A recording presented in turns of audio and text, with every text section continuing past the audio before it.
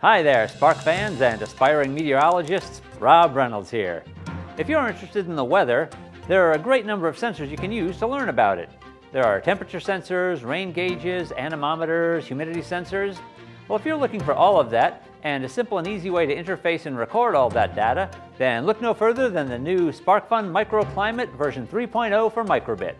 This kit contains the new Qwiic-enabled SparkFun weather bit, our full set of weather meters, which include the weather vane, cup anemometer, rain gauge, mounting arms and mounting mast, the SparkFun soil moisture sensor, SparkFun open log, a waterproof temperature sensor, a microbit battery holder, a set of 10 jumper wires, and a pocket screwdriver set.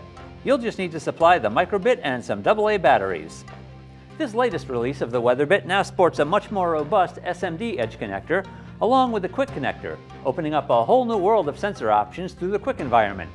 And if you've already purchased the Climate Kit, you can simply pick up a new WeatherBit carrier board and drop that into your existing setup for a fast and simple upgrade. Programming is extremely simple using our hookup guide and microbit's block editor. But if you need more than that, you can also write code for your microbit using Python or JavaScript. So if you want to be a meteorologist, or just look like one, or just have at your fingertips the same information as one, pick up the new SparkFun Microclimate Kit version 3.0 over at SparkFun.com, and happy hacking!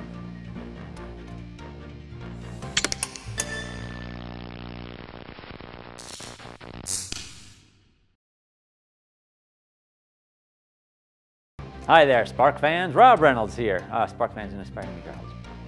Forecast calls for a 100% chance of me being an idiot. And pick up your SparkFun Microclimate something.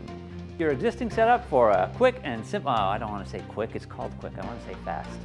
Yeah, I forget what I was going to say next.